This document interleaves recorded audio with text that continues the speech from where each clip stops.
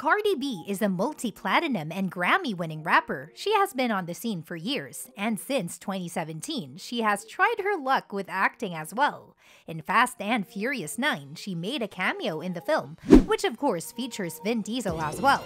Before we see what Cardi said about working with Vin Diesel though, please make sure to like and subscribe so you never miss an upload.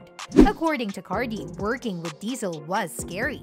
She said, "You know Vin Diesel, he always plays this very serious guy. I was scared, but he's so nice, so dope. He makes you feel so comfortable. That's pretty cool." Diesel said, "By the way, I really am proud of you," to Cardi showing his support.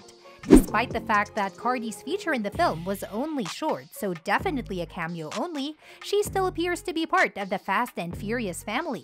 So much so that she is going to feature in F10 as well as Lisa. Overall, despite Cardi saying it was scary to work with Vin Diesel, it still seems that he likes her, and they will continue to both feature in Fast and Furious films. What do you think about this rapper turned actor? Let me know down below, as well as leaving a like and subscribing so you never miss an upload. Thanks for watching, and I'll see you in the next one. Goodbye!